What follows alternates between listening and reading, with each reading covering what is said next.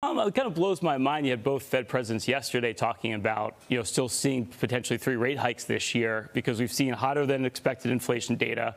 Oil prices $85 a barrel, which was a big number. Big number. What really blew my mind, though, is if you look at Atlanta Fed's GDP growth projection for this quarter, it's up to 2.8%.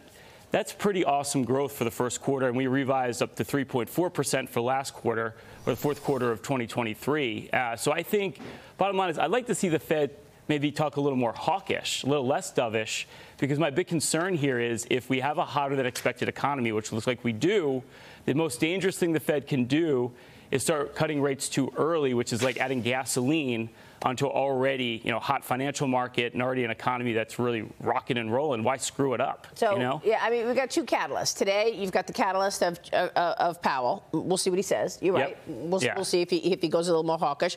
But then next Wednesday, we've got another CPI.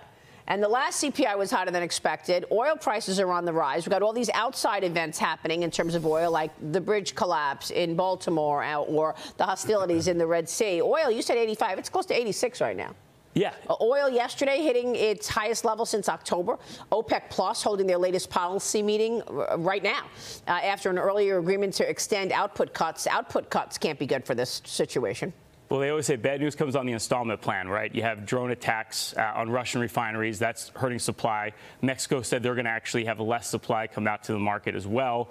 So all this culmination with what's going on with Iran, Israel, the Middle East. So this is all pushing oil prices higher.